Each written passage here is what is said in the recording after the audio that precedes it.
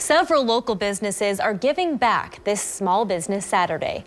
They're coming together in one place to raise money for the family of a victim of a fatal accident.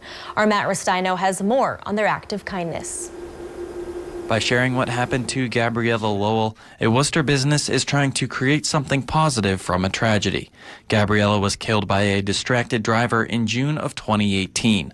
Hot Power Yoga Center owner Kristen Marengo knew Gabriella and wants others to know her story. Gabriella was such a shining light, such a beautiful girl. Her mother is the most selfless, most amazing woman on the planet. So I'm friends with her. I've known her since I was young, and I said, you know what, let's get together and spread mindfulness so that this doesn't happen to anybody else. 13 local small businesses are coming together to raise money in Gabriella's memory this weekend.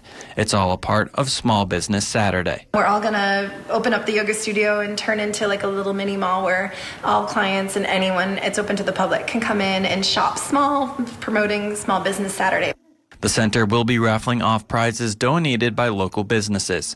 100% of the proceeds will go to their Random Acts of Kindness Fund, which is used to buy toys and gifts for people in need during the holidays.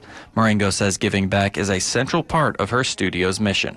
A big part of yoga is uniting with others, helping others, spreading compassion, doing nice things, helping people, that are less fortunate, just spreading joy, spreading love, and, coming together as a community. Each gift will come with a slip of paper sharing Gabriella's story and asking the recipient to perform a small act of kindness of their own. Not only to spread Gabriella's story so that people are more cautious when they're in the car and behind the wheel, but also to spread a big ripple effect of doing random acts around the city.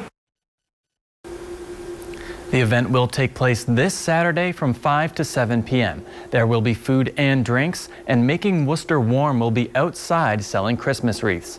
In the studio, Matt Ristaino, Worcester News Tonight.